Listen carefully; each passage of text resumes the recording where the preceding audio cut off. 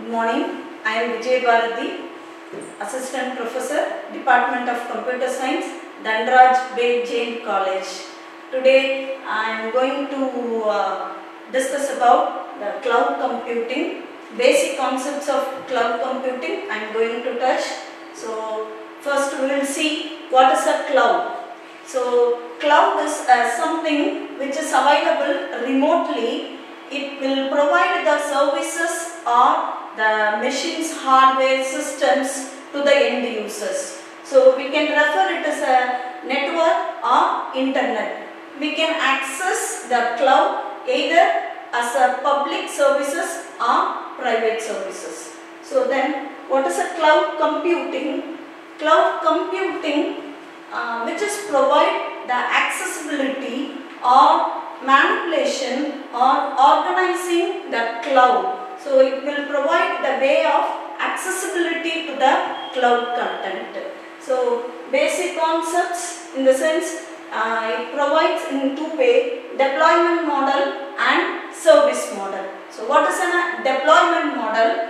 It provides the type of access. So how the cloud can access from the end user side. So that will define by the deployment model. It can accessibility either of these four ways. So first public and private, hybrid and community. So first we will see the community public cloud. So the services provided are accessible by any people from anywhere else. So it is not your compulsory. These kind of people, it will not categorize the people. It will available to all the public. No categorization. This kind of people can access like that. There is no restriction for access the cloud. Whereas the private cloud, it can provide the service or the system accessibility to a particular organizations. So the data or the services provided as a private cloud cannot be accessible to the public. So whoever the authorized organization alone can access the information. So that is a private cloud. And then the community cloud. Suppose if there is an organization, group of organizations wants to share some common information, in the sense they can go for the community cloud. So more than one organization can share or can get the accessibility of community cloud. The last one, hybrid. So the hybrid is a mixture of private and public, whereas this can be accessible either the private concern or it can be accessible to the public resources also. So like that, this may, best example we can say that email. So email accessibility, it may, Google is an email provider. So that email facility can be provided either to the particular organizations or it may provided to an individual. So these are all the deployment model of the cloud. Next we will see the servicing model. So far we have seen how the cloud facility can be deployment, can be implemented for the end user. Now we are going to see what are all the facilities provided or the facilities given by the cloud to the end user. So there are three main categories. The first one, infrastructure as a services. Next one, platform as a services. Next one, software as a services. So beyond that, anything as a services, today's we are in an advanced manner. So we can have one business services can be provided as a cloud and another business can use that services. For example, the production concept of one business organization can be outsourcing to other business. So that is called as a business as a services. So there are lots of services, databases as services. Today's that lots of data are available for any users. For example, today's online shopping, they are getting more and more amount customer informations. So that customer informations can be stored as a database. Then that database data can be provided as a service. So that is a database as a services. Like that we can have so many services today, network as a services and so on. So first we will see the infrastructure as a services. Even though these are all currently most emerging trend, these are all the basic three things where the cloud computing still needed by the end user. First one, infrastructure as a services. Infrastructure in the sense we instead of buying machines or any hardware equipment, we can hire the machines or hire the equipment from the cloud. That means it may say that it is a cost effective one. So that is a infrastructure. So this may be a security mechanism along with your machines informations. We can have, these are all the things, that is cloud clients. The cloud clients can access this platform as a services, infrastructure as a services through application. So everything, even though if we need a platform or the infrastructure, end user must get the accessibility of software. So for example, CRM, that is customer relationship management, email, games, whatever it may be, we can hire from the cloud as a tenant. You can pay some amount and get the facility, use the facility, then you no need to install it in your system and all. So that is the first one, application as a services or software as a services. You no need to spend high amount for purchasing of any kind of software. You can hire the software, use it for a durations, for a month, for a 3 months, it depends on the provider. And then platform as a services, in the sense, platform is nothing but the deployment tool and the development environment. Deployment tool and the development environment, suppose if you want to develop a project using some Oracle, you need backend as a backend, and then .NET environment you need to develop a front end, in the sense no need to install, no need to buy a Oracle licensed version and all. You can go for the platform as a service. So there you have to pay some amount, and it depends on the duration they will charge. So you can have a platform for development of your project. So it is not compulsory in your PC, all those things, software, hardware and all, no need to install that in our system. You can work as remote system. So it may be available as a remote one. So you can log in and use it, develop your project, and you can get the completion of the project, and you can store your project into your system. So this platform as a services, where you they can provide the development and the deployment facilities. And then last one, infrastructure. It's a hardware, purely hardware. You can utilize the hardware as a remote system. No need to have your own hardware, which is Intel 5, high-end memory, high-speed processor. No need to have it in your system. So if you need, you can go for the platform as a services, where infrastructure as a services, you can get hire and implement your work in that particular environment. So these three are important services provided by the cloud computing. So by this deployment and service model, you can cut your cost. So these are all some basic working concepts of cloud computing. Next we can go for the evaluation of cloud computing. Evaluation, nothing but a history of cloud computing. It starts from 1950s. So where first cloud concept starts, in the sense, in a mainframe system.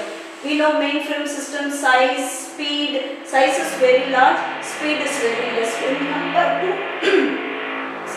when compared to your normal current machine infrastructures. So it starts from the mainframe, automation, everything. Next it is going for the PC, that is personal computer. Next client server architecture, that means where introduce the network. So client as well as server. So requesting your requirement and the server will satisfy your requirement. So that kind of architecture also cloud computing available. Now this is available as a hosted environment.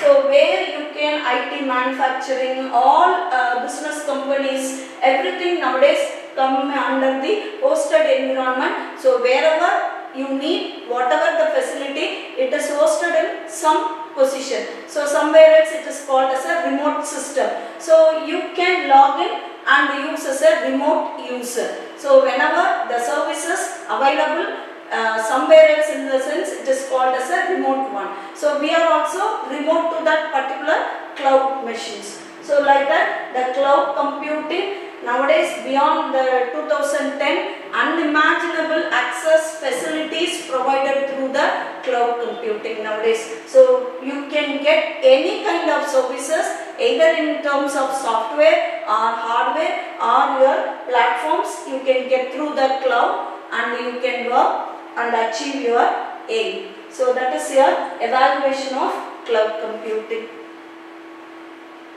So what are all the benefits? So benefits in the sense, so far we have seen so many things. The conclusions or the key points of the above discussion. The benefits, first we can access your cloud all as utilities. Utilities in the sense, no need to have our own infrastructure or our own software in order to run that particular application. No need to have. So whatever you need, you can download or you can use the application as a utility through internet. The only condition for usage of cloud is internet connection. That's it. And then you can manipulate your or the configure your infrastructure or your hardware through online at any time. There is no time restrictions and no need to install a particular software or access manipulation. Everything free there. Whatever we want to manipulate or whatever we want to do the modification, that can be do through your cloud. That is another advantage or benefit. And deployment model, development tools, everything available there as a platform as a service model. So definitely cost wise it is a very less cost effective and more reliable one. And then cloud services available through the network, and the sense you can independently access any type of facility as a independent accessibility or depends on the type of the client. And then demand self services. So whatever I need, I can demand that particular application or services alone. No need to clumps with the other services and all. So say for an example, if I need a processor with a high speed environment, in the sense I can get that infrastructure alone. No need to combine the memory, other elements are not included in that. So it depends on my own demand, my own self, they will provide the services. And it is a very cost effective, efficient, and then internet connections. Only thing is you need a internet connections. So these are all the benefits or the advantages of getting accessibility as from the cloud or through the cloud computing. Okay, so far we have seen so many benefits, facilities, anything we can get from the cloud, so and so on. So apart from these, is there any risk factor or demerits are there? Yes, definitely, because we are accessing or providing the facility through remote system. So automatically there is a faults also there. That is the disadvantages, or we can have cloud computing risk factors. Next. So what are all the risk factor, or we may have a disadvantages? So over the internet, network and all, automatically we will have a disadvantage. We are in a risk position, that is acceptable rate. So acceptable one in the sense we can manage that risk factor. Okay, so there are very first factor of risk in the sense security and privacy. So security all over, whenever we are giving a data or we are accessing through the internet, there is a security as a question mark. Okay, so here also there is a security risk factor is third party can access our information.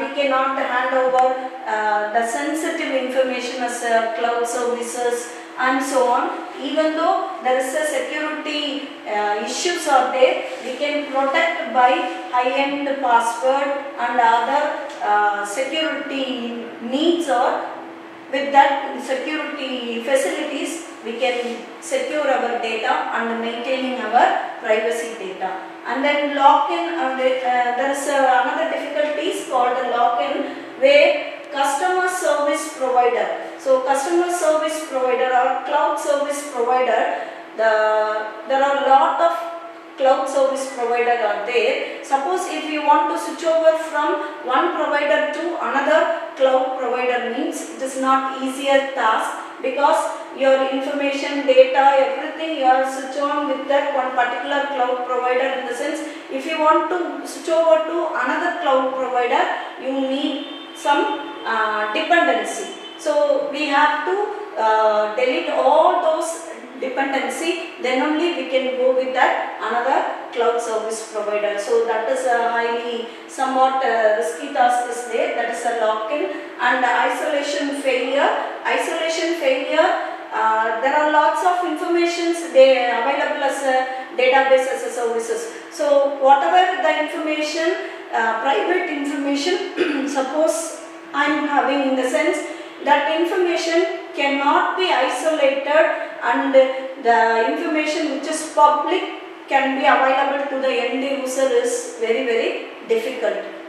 So that is another important risk factor in your cloud accessing. So these are all some risk factor. Even though there is a risk factor or security issue, still the cloud computing providing secure private data as well as other facility to the end user at the maximum. So no need to worry about the data loss and the security issues. So we have to follow all the security measures what they provided specified. If we are following that measures, in the sense, definitely safely we can use the cloud as a end user. So thank you.